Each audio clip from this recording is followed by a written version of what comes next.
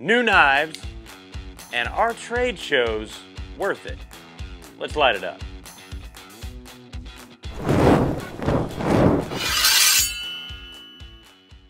So the main new knife that we have to show this time around is the new redoubt from Benchmade. This is the all blacked out version, grivery on the handles.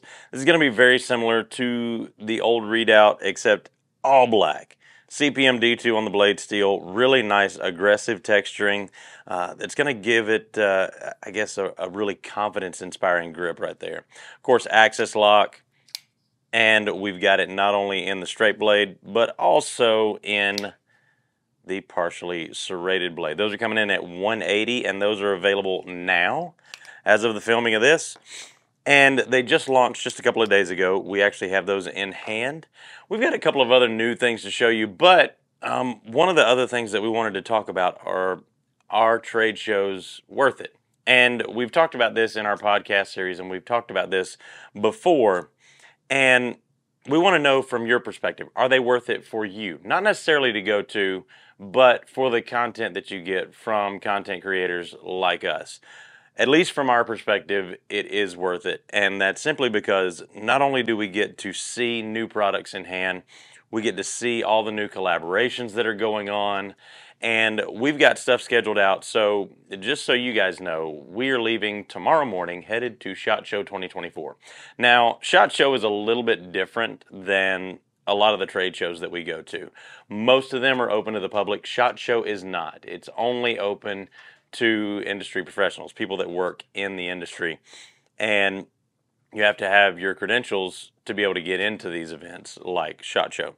And so the cool thing about that is everyone always has new product to launch at the beginning of the year at SHOT Show. And that's really important. We look back on all of the events that we've had in the past. And we look back on companies like Case, especially in our industry, always revealing their new vault pattern at SHOT Show, always revealing what they've got coming up next. You'll remember just a couple of years ago, Case set the world on fire with the new Marilla when they launched it. Now, this is the Marilla with the G10 insert right here. This one is in the green. They didn't originally come out. They came out with the black, the red, and the blue first. Then they, of course, came out with subsequent patterns and stuff, different colors. S35VN on the blade steel. They've also done a couple in Magna Cut as well. But it gives these companies a chance to get this product out there and for people like us to go ahead and get it in hand and show you the new product that is coming out for the year. And that's really exciting for us. Not only that, but also to get to talk face-to-face with the companies, not just over a phone call, not just through email, but actually get to see them in person. That same year, Case came out with the Kinzua. This one right here, really cool. Aluminum on the handles, S35VN on the blade steel, comes in a drop point, and the Tanto. Originally only came in the Tanto version, but again, Case's modern folders really set the world on fire. So the question that I'm asking is, what's going to be coming this year? Last year, Case released the Westline. We already have seen and gotten in hand what Case is showing this year, and we're really excited. Breezeline! And so you're going to see that. You're also going to see on Monday the release of their 2024 vault pattern, which I think everyone is going to love. And also, they've got some new kind of modern-ish folders that I think will kind of bridge the gap between what Case is traditionally known for, traditionals, see what I did there, and their new modern folders. So really excited for that. You've also seen in the past companies like Microtech last year coming out with the RAM-LOK. This thing has been super hot all year long, and with good reason. We're talking really heavy duty, and they didn't go astronomical with the price. They've got offerings with their RAM-LOK ranging anywhere from $190 to into the mid 300s, and for a really heavy duty modern folder from a company with a reputation like Microtech being so durable, you can't knock that. And they've got their new M390 MK, which SHOT Show last year is where they released that was going to be their proprietary blade steel on their new releases. They still use M390 for the most part on most of their knives, but on their new like RAM-LOK series, it's all going to be M390 MK, which is a special recipe of M390 that Microtech came out with for this series, and worked with Bowler extensively on getting that new blade steel, I guess, set kind of to their specifications and exactly what they wanted. Now, we've also got a couple of other new knives that we wanted to kind of show off. First off, we've shown you the limited edition series from Case, and this is the next installment from that. We just got these in last week. This is the CopperLock. So this is a full-size CopperLock, again in that limited edition old red Barnboard jig, and got the limited edition etched on the blade right there. Beautiful knife, and if you're like me, you like single blades, you like the lock back, and this is kind of the style that I collect, the CopperLocks and the mini CopperLocks. This one is going to be a great addition to any collection, and they are flying out the door quickly. It's taken 1 week, and they are already in our top 5 for the month. So that did not take long. Really, really great fit and finish on this knife. True sharp surgical steel on the blade steel right there. And in addition to that, we've also got a really cool series. So Case has not done a mint set in quite a while, and they've released their first mint set in quite some time. This one is one of 250, so only 250 of these made right here. This is going to come in the display box right here. You'll see right here, one of 250 right here on the bottom. They are going to be numbered on the back side with the Case certificate of authenticity, and you've got the number right up here. This one's number 178. So limited edition, year 2023. And you'll notice that these are going to be the same from that limited edition series. However, there's going to be one distinct difference, and all of these are going to have the nice engraved bolsters right there. Beautiful engraving with the XX on those. Absolutely gorgeous knives with all of the numbers on these, all the pattern numbers. You're going to get the Stockman, you're going to get the CopperLock, you're going to get the Sowbelly Stockman. That's the TB series right there. You're going to get the 2-blade Barlow, and you're going to get the small lock back right there. So that's a really cool set. This one's coming in at $914.99, which when you put all that together with the special edition, that's really a great price on that, especially if you are a Case collector. And back to kind of what I was talking about earlier, we've already gotten a lot of our schedule ironed out for SHOT Show, but what we want to do is we want to get you guys involved.